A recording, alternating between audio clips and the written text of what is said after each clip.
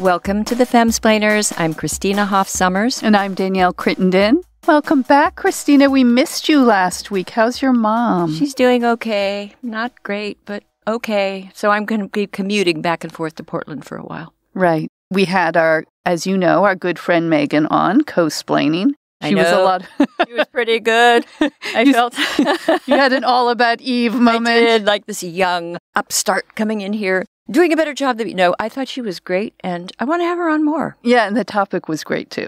What I did save for you was the reaction we had to our discussion of traditional and non-traditional marriage. We got a lot of great listener feedback, so we can talk about that after. Our guest today, who is Margaret Hoover, the phenomenal, beautiful, brilliant Margaret Hoover, who restarted Bill Buckley's firing line. But we'll talk about her in a second because I want to talk about the big glass ceiling which you I broke shattered. This week. You shattered it. The first woman in herstory to appear on the Ben Shapiro Sunday special. He's had men, never a woman. Why has he not had a woman? Well, it's just, I think he's only had 6 episodes. It's a special Sunday show that he does for an hour. So I went there. I know you've tried to explain this to me, but isn't he part of the dark web? Yes. What is the dark web? It sounds so sinister. It does. It's a joke, to call it that. But it's just a sort of dissident scholars and journalists who say things that depart from the liberal consensus or the sort of academic orthodoxy. And Ben's the most conservative. I would say the majority are liberal or, like me, sort of politically homeless. And the Weinsteins and Ayaan Hirsi Ali. Well, I just think they shouldn't call it, though, the dark web when you're on, because it's really the more brunette, dirty, blonde web. Blonde wannabe web. Well, what did you talk, what was it like? He's so accomplished that he has, video cameras in his studio. And he puts us to shame. And, he doesn't just do a podcast. He does a podcast. It's a video in front of an audience. A live audience? Yeah, he come by. Well, he doesn't always do that, but I like him so much because, for a parent, he's like a nachas machine. Nachas is the Yiddish word for the special joy children give their parents. He's a violin virtuoso. He could have gone to Juilliard and then goes to UCLA at a very young age, and then to Harvard Law School, and then now he has this Ben Shapiro empire. And he's just very bright. How old is he? He's 12, 13? He's 12 or 13. Does he shave yet? I forget how old he is, but he's very young. But he's married and has kids. And I think he did the honorable thing and left Breitbart at a time when it was becoming problematic and welcoming to the alt-right. And then he became a target for hate mail and, just abuse. And I think he was selected as the reporter who got the most abuse of all. And terrible anti-Semitic. He's an Orthodox Jew, so people were... That's right, I remember that. It's happened to me a little bit. But anyway, he's very good, and he's, question after question. And I was able to cover a lot of material and have a good time. And I was in LA. Did you do a cocktail? There were no cocktails. Oh, so we still have... But you know what I did? As soon as I left, I went to a cafe, bar, restaurant. It was called the Public Library, the Public School. That I'd have to do homework or something, but it's like books and chalkboards, but it's a bar. And I had Were the bartenders armed? I had 2 Prosecco's and then went to LAX. Came home on the red eye, which was something I used to do in college 100 years ago. And, I just go inside and curl up with a book. It was torture. Yeah. I couldn't sleep. And after 2 hours, I thought, what am I going to do? Anyway, I'm not doing a red eye again. Okay, well, good. Well, we're glad to have you back. Really missed you. And best wishes to your mom. I hope she's listening to the podcast. She listens. Well, please feel better. We're thinking about you. Okay, so Margaret Hoover. We've known her a long time. Forever. When we had Ayaan Hirsi Ali on, and we were talking about hanging out, going to bars with Ayaan in New York, Margaret was often one of our partners in crime. She was one of our partners in crime. And this is a person who ordinarily you'd be annoyed with her because she's perfect. She's brilliant. She's beautiful. She's married with 2 kids and has not just a full-time job, a fantastic job. And she's married to John Avlon. Who is movie star handsome. Movie star. They're both movie stars. They're both, yes. Yep. And they're both brilliant. So, one time I was in Cambridge and I took this friend of mine who was at Harvard to visit this Orthodox Jewish aunt in my family. And this older aunt was listening to my friend, and my friend said, She was getting her PhD in English at Harvard, but she'd sold a screenplay in Hollywood, and she was getting married. It was all this great stuff, and finally, this aunt was getting a little overwhelmed by it and said, "So tell me, what do you do for aggravation?" So we have to ask her, because it all looks so perfect. I know. Oh, we didn't even say she's a president's great-granddaughter. I want to find out about that. Her newest thing is to become host of a revived or restarted Firing Line, which was the old PBS show that was hosted by William F. Buckley, one of the most famous conservatives of all time. Dashing, and a clever. talk show that lasted longer than any other. People grew up with that. My dad was very liberal, but he liked Buckley. Yeah. Everybody liked Buckley, except Gore Vidal. Yeah. So she's just started that. That's on PBS. We're going to have to ask her what she does for aggregation, because she's also a best-selling author. Yeah. She's also very she's so likable. Oh no, she mad at her. She and John are like two of the most charming people together. It's like the wattage is so bright in the room. It's hard to be there without sunglasses on. The book is called American Individualism: How a New Generation of Conservatives Can Save the Republican Party. That came out in 2011, so I'm not sure they listened to her. But the point is, she's always been this very modern, liberal-minded Republican. She worked very heavily on the gay marriage campaign. She is a CNN commentator. She was on Bill Riley's show before. Oh, didn't she have a fight with him? Yeah, I think she had lots of fun. Anyway, she's a really, really interesting person. We're excited to have her on. Let's bring her on.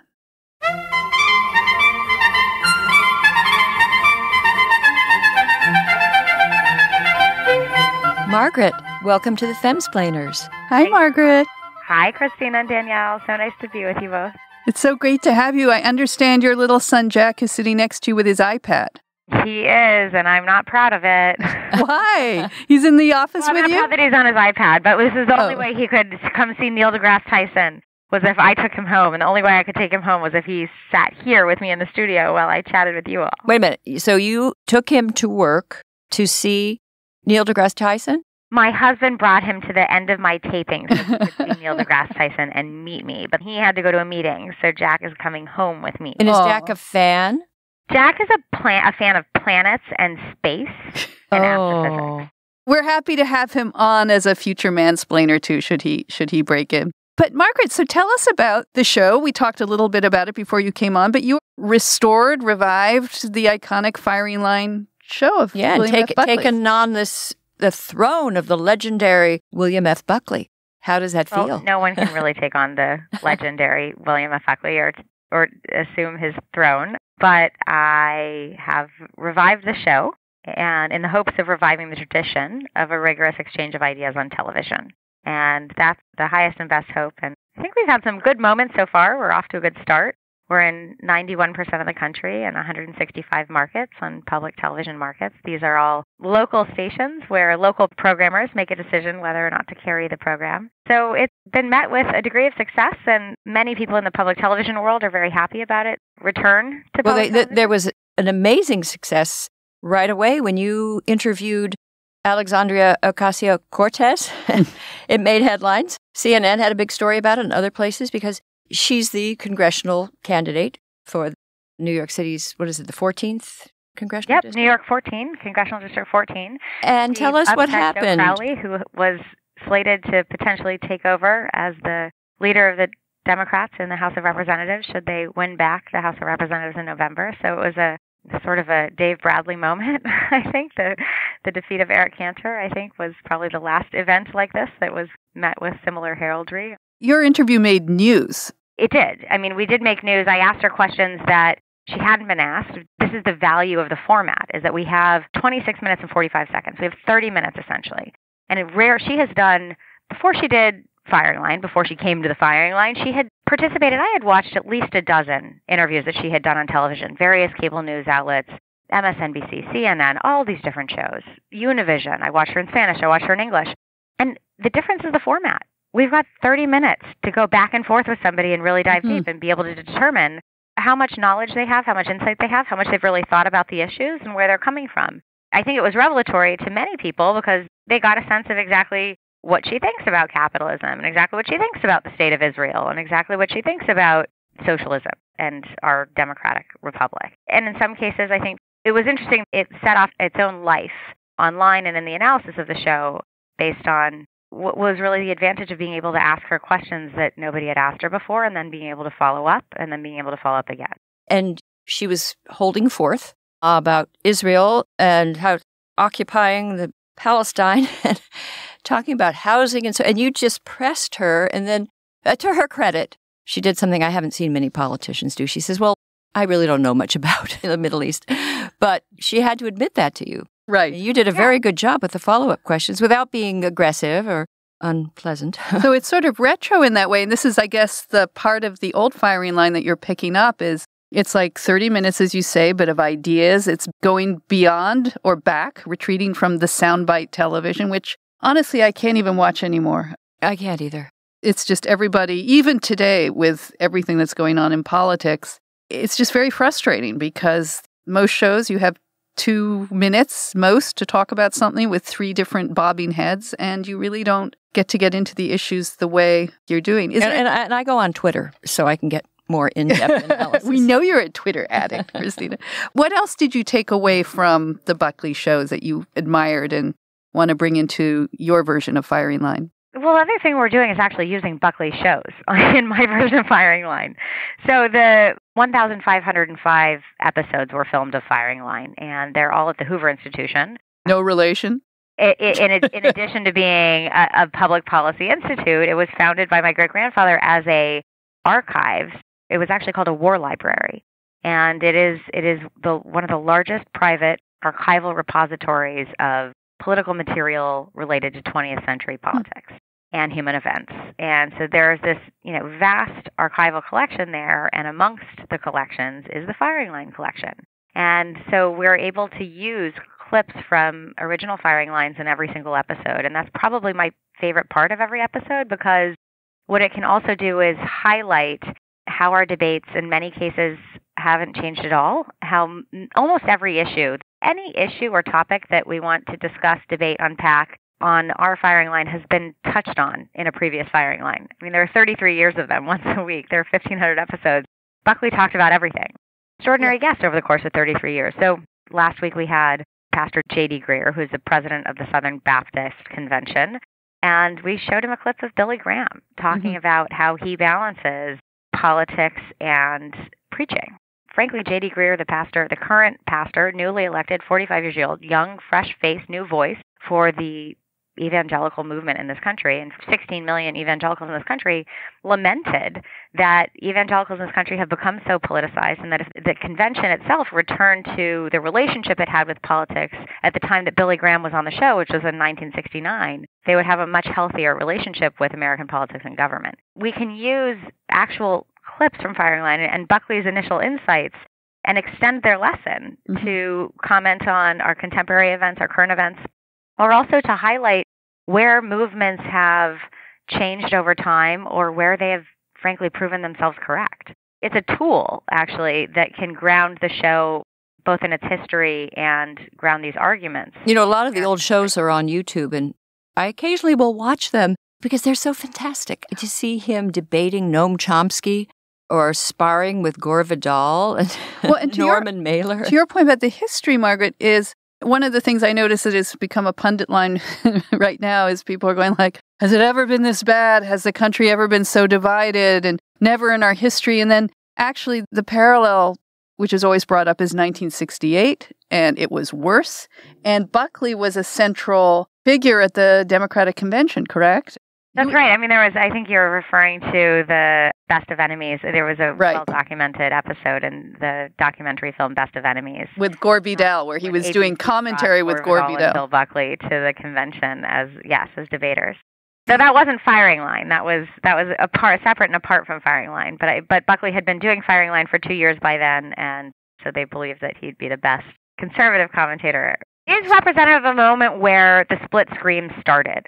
Well, and the split country started. At that round. Yeah, the split screen started. You're right, is ABC didn't have a marketing budget for the convention in 1968, and so what they do, they brought on 2 people who could mix it up and steal the ratings all by themselves. And then maybe perhaps it was that moment that created sort of these hyperbolic talking head, he said, she said, left said, right said, idiotic discourse that has become cable news. On the other hand, Buckley himself did something very different for 33 years on television. And it doesn't quite capture that paradox either. He'd be irritated by guests. And I recall in the interview with Noam Chomsky, Chomsky had said he thought certain debates shouldn't take place. They're beneath your humanity. And I think that included appearing on Firing Line. And then Buckley said, so why are you here?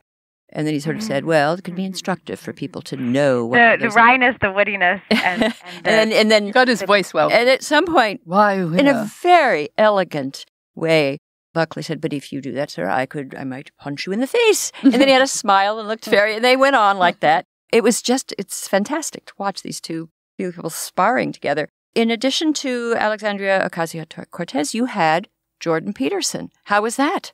Jordan Peterson was great. Jordan Peterson, that's a terrible answer. Great and nice are sort of the two worst answers ever. Jordan Peterson, I found to be a very compelling guest. He grappled with one or two of my questions, which was all I could hope for. No, I thought you were great. I watched it. And what's interesting is he never changes. He is the same way in an interview on Firing Line as he is on stage, as he is on his videos. That's who he is. What threw him from his normal stage? Christina, I'll be interested to see if you think this is the case, but I was curious what he would say on the God question, and that's one where he had to pause, because I think the question was... Who wouldn't have to pause? I mean, really. There's no... If you're too confident, you come... God. And God I heard him... I know others have told me that he's evasive, and in a debate recently, Sam Harris sort of cornered him, but my late husband was originally an Orthodox rabbi who found it impossible to believe. But then it found it impossible not to believe. And I've very close to people who are conflicted. And that's how I see Jordan Peterson. So you asked him about his belief in God? The question is, why not take that on? I mean, if you're the leading public intellectual on the right in the first part of the 21st century, why not take on the God question? I don't think he would say he's on the right. He certainly wouldn't, but he is heralded by the right. But I think also by some liberals and libertarian. I want to know what he said. What did he say? You can never. It's impossible. Banging her pen. You can't summarize it. But no, when you asked him and he paused, what did he do? I said, why not take on the question of God? Here you are debating Sam Harris, the leading atheist of the early part of the 21st century, and you're a clinical psychologist that deals with sort of the human condition, and you won't answer the question of whether there's a God or not. And by the way, your 12 rules for life and all of your teachings about morality, and you draw on religion and the stories of the Bible explicitly. So do you believe in God? Did he end up ever answering or just going... He paused, and then I said, is it because you're still reflecting? He said, yeah, of course. There were a bunch of Reddit posts saying that was sort of a new... For people who really follow him and follow every response he's given, there was something that felt a little new in that response to some Peterson followers. Does he appeal to women at all? He appeals to me. Do I count? You have certain affections for nerdy, dark webby guys. I like the dark webby guys. I like Ben. I like him. And I understand him. I'm not a mystical thinker. I'm not interested really in Carl Jung and archetypes of the collective unconscious. But I know that tradition, though it's not mine. I just think he's an excellent expositor, and coming to young people, especially young men, and asking deep questions. I mean, if you go to his speeches, people think, he's the alt-right and he's talking politics. There's very little politics. It's almost all serious, sort of existential. My bottom line would be, is he making men better boyfriends and husbands? Is he bringing the sexes together? I would think so. What do you think, Margaret? Margaret? The answer to that is yes. But I think to many women, it's unclear why. If their rooms are cleaner, it's already better. Yeah, they're putting on a clean shirt, they're brushing their teeth, they're getting up in the morning, they're getting a job, they're taking responsibility for their lives. I mean, there are people who really swear that he's changed their lives. A lot of people. I wanted to be a better person. I heard his lecture, and I was with a bunch of women. And then this was in Washington, D.C. last June, I guess.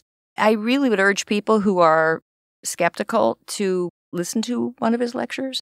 It is unbelievable how the left is so frightened of him. Well, because they'll have to make their beds. And they'll have to make their beds. What lecture would you recommend starting with, Christina? I would say the interview, just a chat between him and Camille Paglia is fantastic. How did I not see that? I need to see that. You need to see it. And I loved it. And that's where I started. She told me about him. And I've met him a couple of times. And whatever you say about him, he's very sincere. He's a little cantankerous and doesn't always, as you saw, he will not tailor his views for a particular audience. He just, there he is.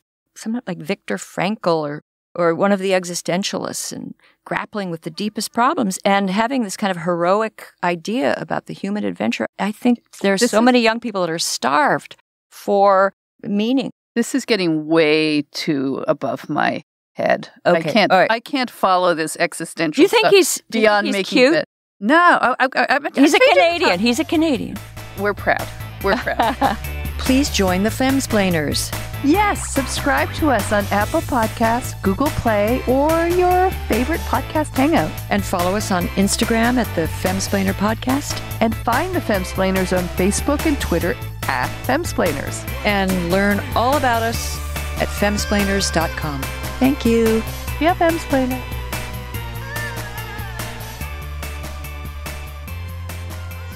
We are talking to Margaret Hoover on the Femsplainers. Margaret, did you ever actually meet Bill Buckley? Did you ever have a chance to meet him?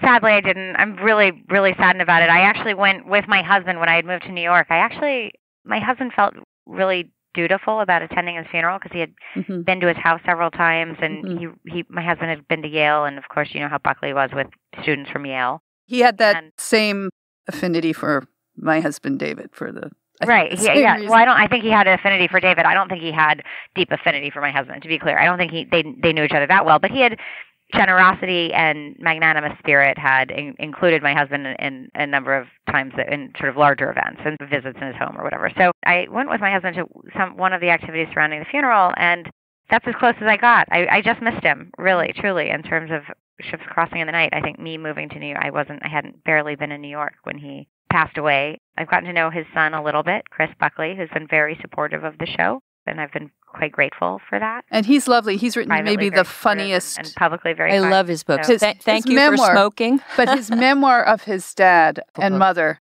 it was a beautiful book, but it was weepingly funny. I mean, it was such a vivid Hilarious portrait of living with these two fascinating, slightly crazy people. Slightly crazy, brilliant. When did you find out that your great-grandfather was president of the United States? What's that like? I didn't meet him. He died in 1964. I know. But at some point, somebody said, your great-grandfather lived in the White House. We went to the Herbert Hoover Presidential Library and Museum in West Branch, Iowa every summer growing up. There was always this sort of exercise and ritual and going to the grave site and paying respects, especially in the earlier part of my life when people like Barry Goldwater were still alive and would be there. And it was an important sort of tribute for conservatives in this country to stop by and pay respects to Herbert Hoover's Presidential Library around the time of his birth date in August, which is something that happens every year still.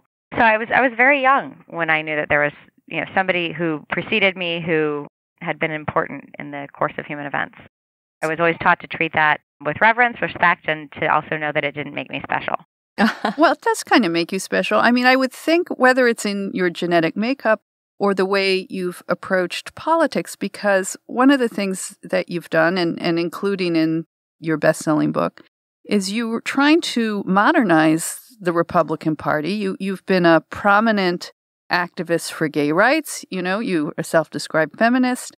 You were very important to the debate on marriage. And then we look at where the Republican Party is today under Trump.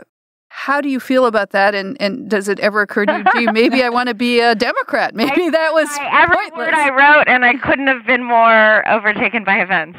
Well, yeah, join the club. If only they'd listen to Margaret. Yes. How do you feel now about that Republican identity and everything you've worked for over these years? So, a couple things. I mean, overwhelmingly, I'm very sad. I'm very sad that the Republican tradition, the one that I identify with and relate to, feels incredibly remote and far, far off. Maybe irretrievable. I don't know. There's a sort of open question there. Parties are vehicles for ideas, and they can be vehicles for ideas for a certain amount of time, and then they can stop being vehicles for those ideas. But, the ideas are still important.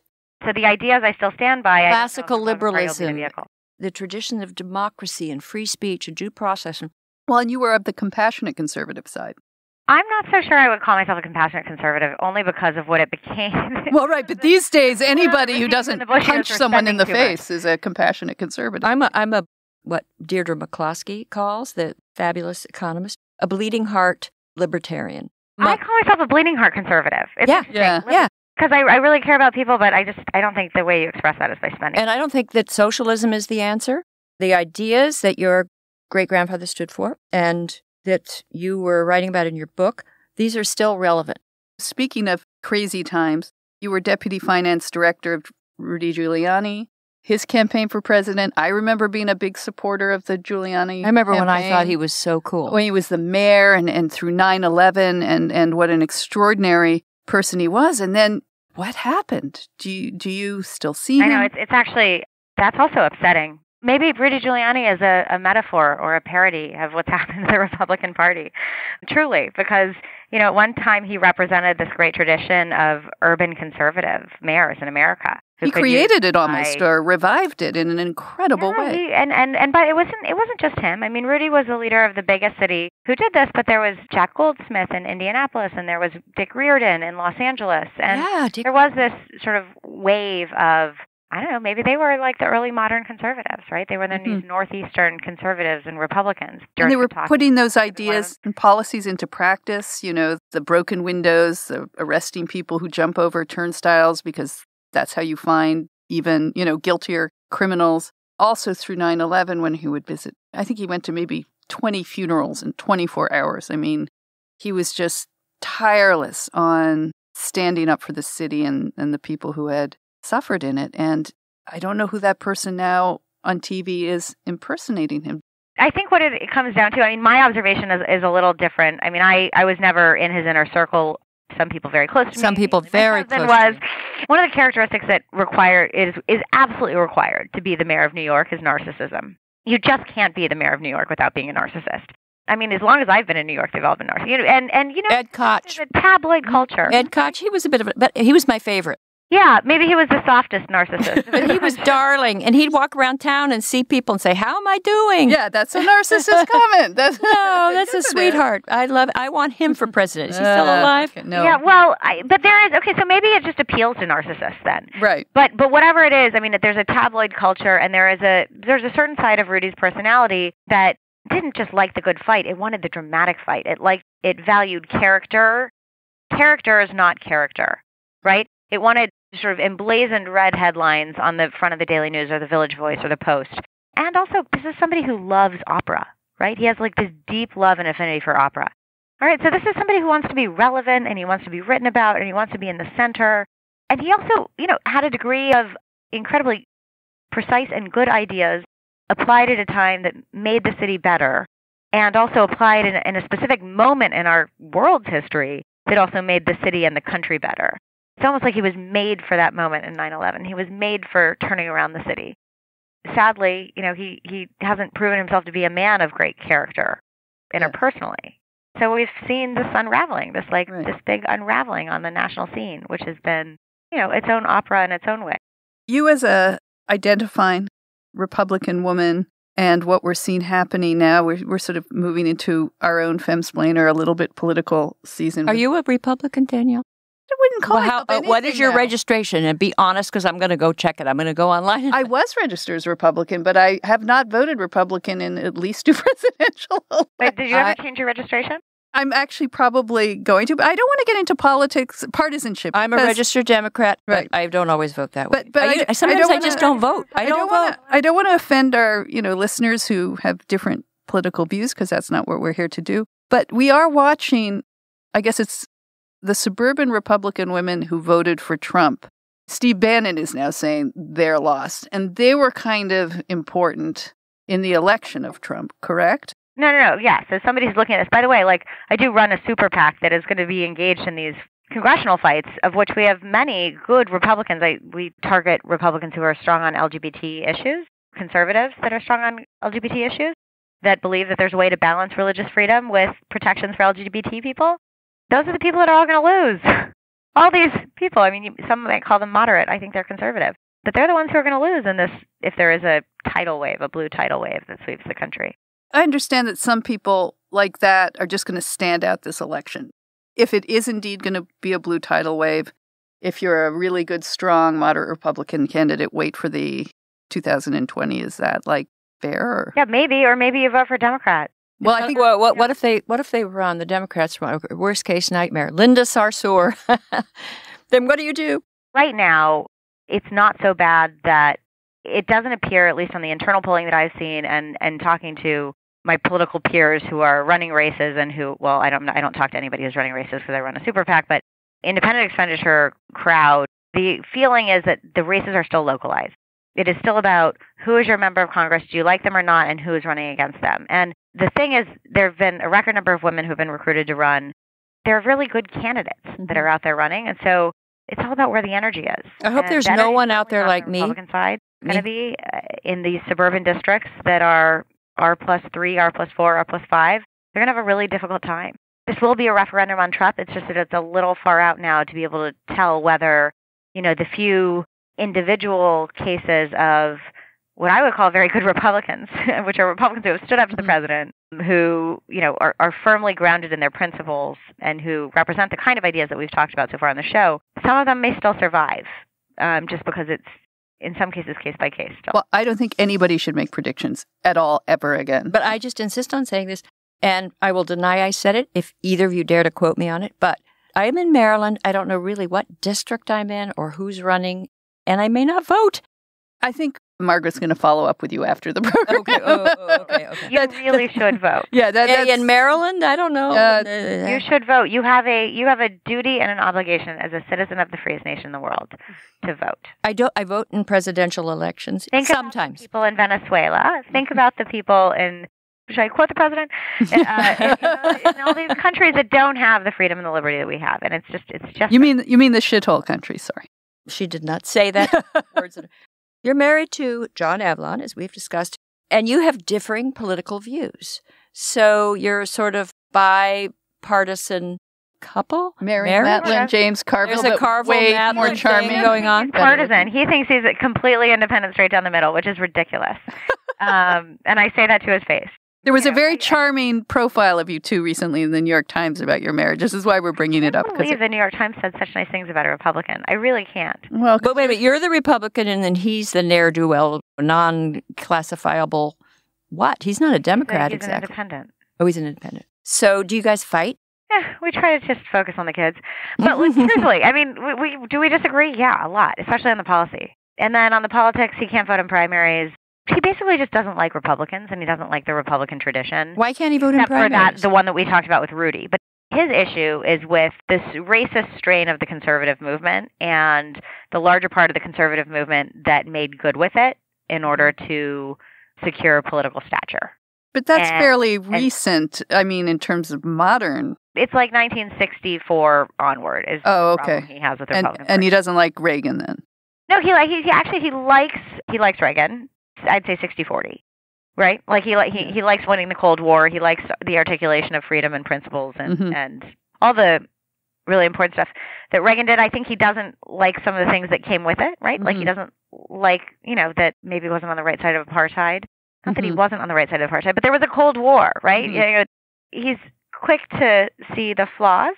So is this what you act out in Republicans around the kitchen, like? Somebody's stacking the dishwasher, someone's, playing with the kids, and you guys are shouting about these politics. The Reagan legacy. There's this tribalism that I've got tribalism a little bit baked into me, too. And so, it's something that I have to kind of be aware of. You are the granddaughter of a fine man, Herbert Hoover, and I've read quite a bit about him and realized at a certain point that his memory, in many cases, was falsified, and he was a victim of fake news. Absolutely. And it was, by the way, it wasn't even just fake news. It was a directed and well-funded effort on behalf of Democratic partisans and party men to smear and slander his reputation. Exactly. Hoovervilles and Hoover pants, all of these. Yes, this is a guy named Charlie Michelson, who was an operative of the Democratic National Committee who had a budget of $1 million in the height of the Depression to besmirch Herbert Hoover. I want to get back to you and John because I think you can give our listeners something very valuable. And before you do, I just want to say that I was talking to someone very important last night, David Frum. And we were she was at her house for dinner for Rosh Hashanah. We were just talking about it, and I just sort of said, your great-grandfather, and just, he was a very smart guy. I'm not saying he was on the spectrum, but kind of a brilliant... I understand what you're saying, because his personality wasn't one that could engage with people. Right. But he was mathematically brilliant. And the way that he saved Europe for the famines after the First World War was through algorithms, and he knew about routes, and he knew about the logistics of... He was brilliant, and he was an operational genius. But he also, Christina, it wasn't necessarily on the spectrum, although I think it's easy to use our current sort of understanding of it. He was an orphan, and so he was emotionally completely undeveloped. Of course, you're right. He lost his parents when he was 9, like his dad when he was 6 and his mom when he was 9. And then he was separated from his 2 siblings and sent to live with a cantankerous, distant Quaker uncle. So then he grew up in this, to use common words, an abusive household. Yes. And so he never developed emotionally in a way that children who aren't orphans in the late part of the 19th century, who are well-fed and well-cared for and well-loved, can. That was a huge impediment to his personality and to his communication throughout his life. Margaret, let's just pause there for a second while we take a quick break. Danielle, did you receive your latest delivery from Scentbird? I did. I got my latest cologne. The brand is Toka, and the scent is Maya. And I'd only known Toka as a makers of candles. Beautiful candles and room scents, but I didn't realize they had perfume. So I got that this month, and it was absolutely great, but it was hard to choose because there are over 450 designer brands. It's a good problem to have. Which perfume to choose this month. And what I like about it, too, nothing worse than walking through the perfume department and being assaulted. And an often very imperious salesperson. Right. They monitor you, and if you want to try on too many, they seem not to like it. Right. I think they come at you like those crop sprayers. That's the thing. I'm terrified I'm going to come out smelling like the perfume department. But in any case, if you can't decide which perfume you want, there's an editor-selected cologne of the month. There's also colognes for men. And they come in those beautiful things we keep in our purse, these sleek sort of travel containers. Perfect for travel. I found that if I don't love that scent that month, at least I've gotten to try it. And then I'll do something like I'll spray it on my pillows or my linen. Yeah, it's perfect. You'll spray it on your dog. Izzy needs it. She runs away when I try. And I think I have to train her better. Well, we can't recommend it for dogs. But in any case, you will love it. We highly recommend it. And if you want to try it out, go to scentbird.com. That's scent, S-C-E-N-T, bird.com. And use the code FEMSPLAIN for 50% off. Only $7.50 for your first month. Free shipping. Scentbird.com/FEMSPLAIN. And use my code FEMSPLAIN for 50% off your first month. Date a cologne before you have to commit to it forever. To go back then to you and John, so if you do have these different tribalisms in the same house, how do you cope with it? How do you deal with it so you don't go to bed angry, as they say? I mean, the one thing I've learned from my husband, and it's been really hard, it shouldn't be hard, but it is hard, and this is what we don't do with our neighbors, and we don't do with our friends, and we don't do with our family members who like Trump, and we don't like Trump, is assume best intentions, right? And just assume that people want the best and are involved and are engaged because they're not trying to be jerks. They are coming from a place where they're trying to help and engage in a way that is productive. And you just happen to disagree with how they're doing it or how they think about it. And this is really your mission with Firing Line, right? If we can start reaching out to people and engaging whose ideas we don't necessarily agree with, maybe that's the biggest challenge right now in politics. Yeah, but it's also to contest them, right? Like, we want to expose different ideas. Right. We want to listen to them. But we also want to challenge them, right? I think. But the assumption of best intentions, I think, is a really profound and people can point. have good intentions, but bad information. Or bad ideas. Right. Really twisted ideas. Right, but you have to start from the premise that you are both trying to think of the good of the country. And then, and then maybe they're not, you never know. But I think that if we're going to get back to any kind of discourse, we need to follow your example, Margaret. Get the people and engage them. Very admirable. That's a heavy burden to carry. But, hey, William F. Buckley can't fill your high heels. He can't fill. You're a great femsplainer. You're Manolos now. Manola Blahnik. All right, well, give that boy next to you, Jack, a big kiss on his head. He was so good. I sure will. He has just earned an ice cream from the ice cream truck right I thought there'd be an outburst. Studios in New York City. Much better than Izzy. Yeah. Well, a lot of children and creatures are, Christina. I know. All right. Love talking to you, Margaret. Thanks for coming on. Having me. Really appreciate it. Okay. Good luck with everything. Bye-bye. Bye. Bye. You can watch Firing Line with Margaret Hoover on PBS. Go to pbs.org for where to find out your local station and also to watch episodes of it.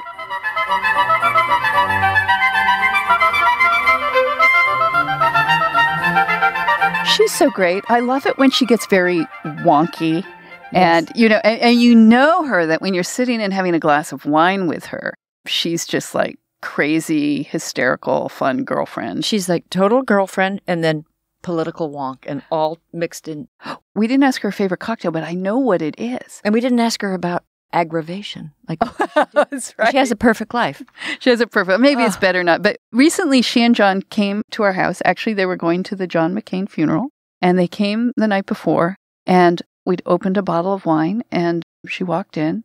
I said, "What would you like?" And she said, "Do you have tequila?" And I'm thinking, no, but my son, who's 24, might have tequila upstairs somewhere. I said, no. She goes, "Okay." And she pulls out a bottle of very fancy tequila, which she brought with her. Oh, she was awesome. But she drinks it straight? She drinks it straight up. She just drinks tequila? Yeah, she's kind of great. I kind of love her. Yeah, kind of love her. Anyway, that was wonderful. But I told you we had this great mailbag from when we had Vicki Larson on, who wrote about, remember, the 7 different types of marriage as an alternative traditional marriage, because traditional marriage is dead, apparently. You can marry yourself. Or you can marry your Izzy. Your little multi-poo, which could happen. And then you proposed to me. It got crazy, I have to say. I've proposed to you a few times. I know. And that's when we realize you've had too much wine on the show. No, and it's true. But anyway, so we got a lot of different views. A lot of them were very actually heartening, and they really reacted well to young Isaac, the intern, who told us why he had proposed at 22 and talked about Julia. Even my mother wrote me and said, "Oh, that was just, Isaac is so wonderful." Isaac, we miss you. We miss you, Isaac. So we got this, I've got one here from Martin of the UK, another one of our UK listeners. Hello, Martin. Hello, Martin. He says, I'm a UK-based fan. He said, "It's great to hear the topics you discuss being debated in a non-partial, respectful way without any of the usual venom that seems to surround most debate on these issues." Yes, we try to be venom-free, Martin. Venom-free. He said, "I heard Danielle, I think, saying she didn't believe in love at first sight or the concept of a soulmate, so I thought I would give you my story." Well, actually, that was Vicky who didn't believe in that. Yeah, Vicky didn't believe in it. We believe in it. Totally. He said, "About 20 years ago, me and my then-wife moved to a new area and went to a party organized by the local school. Across the room, I saw a woman and immediately felt that woman could have been my soulmate. I'd never met her before, never spoken to her, had no idea what her personality was, but something just told me she was the one. I was happily married at the time." Uh-oh, Martin. Oh, Martin. As was she. Uh-oh. "So never acted on this." Good, Martin. "And indeed never even spoke to her at the party. Fast forward 3 years, and she'd separated from her husband, and at the same time, my wife announced that she'd been having an affair for a while, and she was leaving me for another man." Another man. Yeah. "So I decided to ask her out for a drink as I had nothing to lose. The first date was great, except at one point I forgot myself and said, 'It will be different when we are married,' which she was quite taken aback.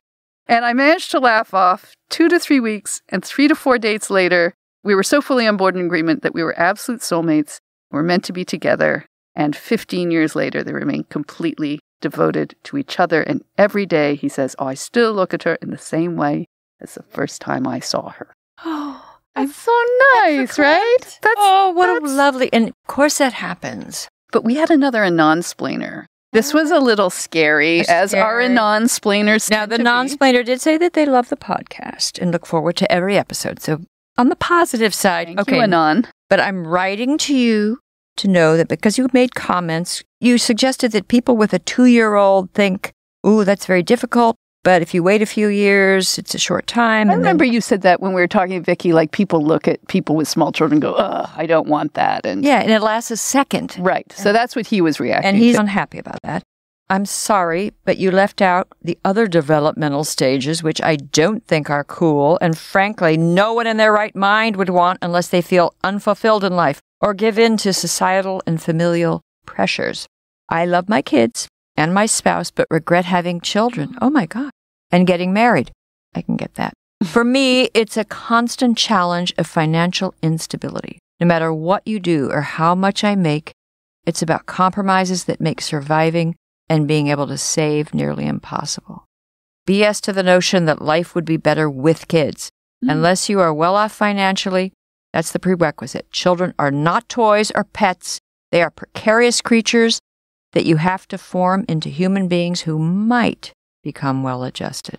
Whoa. Ooh. I know. Well, first of all, I'm glad I'm not his kid or his wife.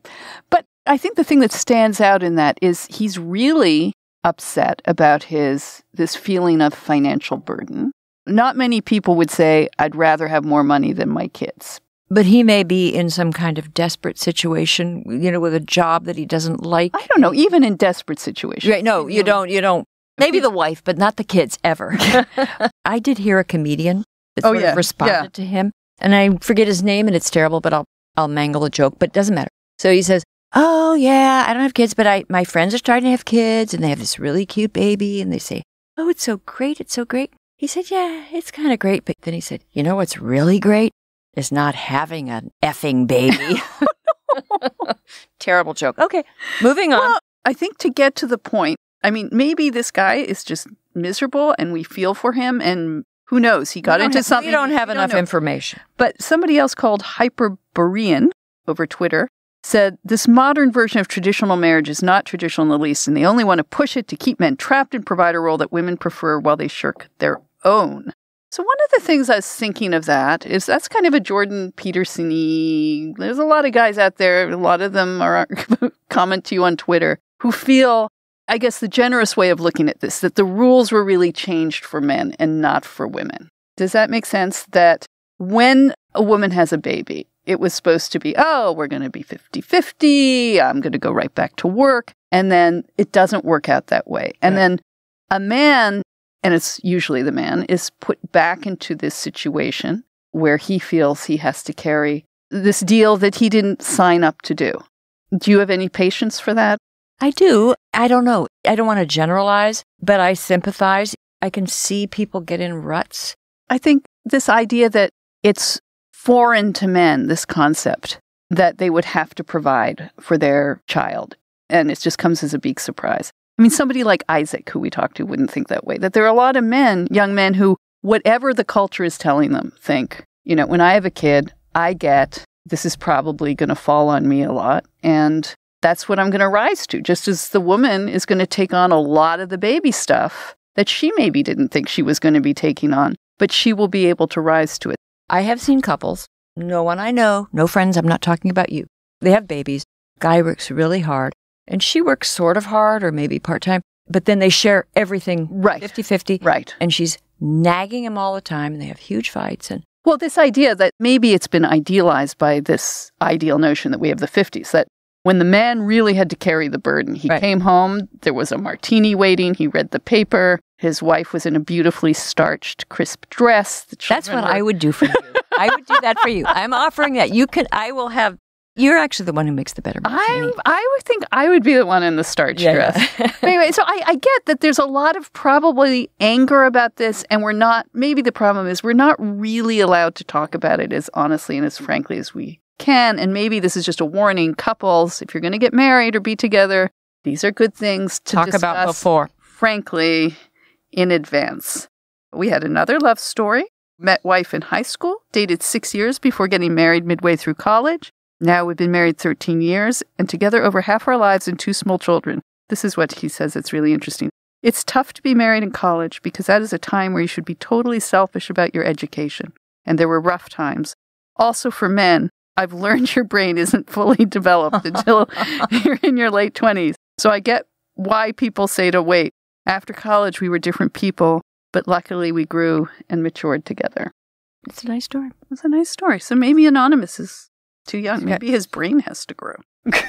Now we have our new intern, Zoe, here, who is beautiful and brilliant and adorable and has a boyfriend. I do. And a differently proportioned cat. Yes, he weighs 20 pounds. His name is Squash. He's a rescue. And he is quite large, yes. Does he like to play with Maltepoos? I haven't introduced him to other animals yet. Zoe, what is your reaction to these comments? So my boyfriend and I actually just celebrated our 1.5 year anniversary on Can you tell your age? Sunday. I'm 22. Okay. And we both are kind of in it for the long haul. We live together already. We're both seniors at AU. So this is your senior year? Yeah. And actually, I graduated in December, actually, so my last semester. And you're already living together? Yeah. I kind of had the love at first sight thing. It took a little bit longer on his end, but yeah, we've been together for a long time and we're both pretty comfortable. We both want to be lawyers. We both want to be litigators specifically. So our career path is very similar and we've both definitely talked about it. So I actually went to high school with a lot of people that have gotten engaged pretty young. That's coming back. That's a thing. Yeah. And I did a summer program here in DC with a lot of people that were either postgraduates or seniors in college this year. And one of the girls was getting married 2 weeks after the program ended, and she had just graduated and was starting law school in the fall. Oh, so the 1950s are coming back, and that's not a bad thing because we'll do it with a new consciousness and a new awareness. We don't want it to be the 1950s. No, we're not going to have. We're not going to have the sexism and the racism and the classism. Yeah, but I think the millennials, you're actually not a millennial. You are an iGen. So it's. I'm 96. I was born in 96. Yeah. I don't know. I don't know the cutoff. Born in 96. I don't know. But yeah, I think young marriage is making a comeback a little bit. I sort of surround myself in conservative and libertarian circles. So a lot of the people I know are conservative that are getting engaged younger. I can't Whereas I think the older millennials, those in their late 20s, are not. Yeah. And maybe that's also because they graduated from, during the worst recession. So maybe even the economy I think the helping. Economy has something to do with it. That could be true. Yeah, and I think a lot of people are comfortable with the idea of, now that I think more women are obviously going to college and to, law school or grad school than they were in the 1950s. I think a lot of couples are comfortable being in school together for a long period of time. I know my boyfriend and I are. Okay, well, Zoe, keep us posted. Keep us posted. And Izzy and Squash, we got to make that happen. A play date. Yep. This is a tiny thing, and then we have one more thing before we end, but this tiny thing was, remember we had that conversation about ghosts in chains after Sally Quinn podcast? I will never forget it. And now I've actually heard ghosts in chains in my attic. I'm frightened Well, I had said that, in looking into it, that they really came in vogue in the Victorians. And until then, there wasn't, real evidence of ghosts habitually haunting in chains.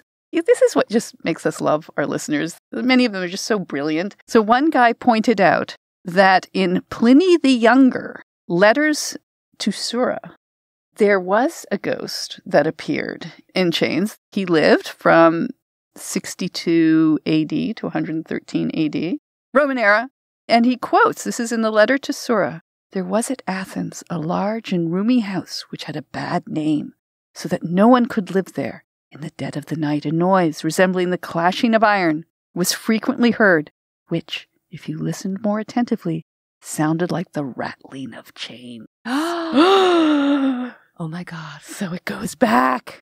And then on that note, Christina, this is maybe one of the oddest questions we've had. Is it a proposal to me? No. Because I get a few of those. Oh, there was one. We're talking about that next time. Because there was, I think, a 73-year-old. I'm not MILF. Now I'm GILF, and I don't know what that means. 73-year-old we'll discuss later. Oh, 73? Well, that was kind of like a scary bedtime story, right? Okay, so here is one we got from Lisa. Hello, Lisa. She says, "I've enjoyed your podcasts. Thank you. I just have one question. Since I sometimes listen to the conversations a second time after 9 p.m., do you think you could end the podcast with a lullaby?" She goes to bed at 9? Hey, don't knock that. What time do you go to bed? Like 7:30. Yeah, I've seen you fall. We won't even discuss that. I go to bed at 2 or 3 a.m. So. No, I'm in bed at 9. So Lisa, I'm with you. She wants a lullaby. All right. Okay. What was a lullaby you sang to your kids? I always sang "Sweet Low Sweet Chariot." Did you ever sing that? Never, but I'll sing it. Remember the little baby sack on your shoulder? Oh, little sweetheart. That little heavy pudding you could have on your shoulder. Darling. Lisa, are you in bed? Are you tucked in? Okay. Swing low. Hang on. Swing, swing.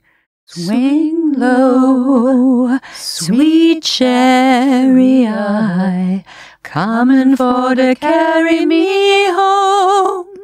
Swing low, sweet chariot, coming for to carry me home. Good night, Lisa. Sweet dreams. Thanks for listening to the Femsplainers. Bonsoir. John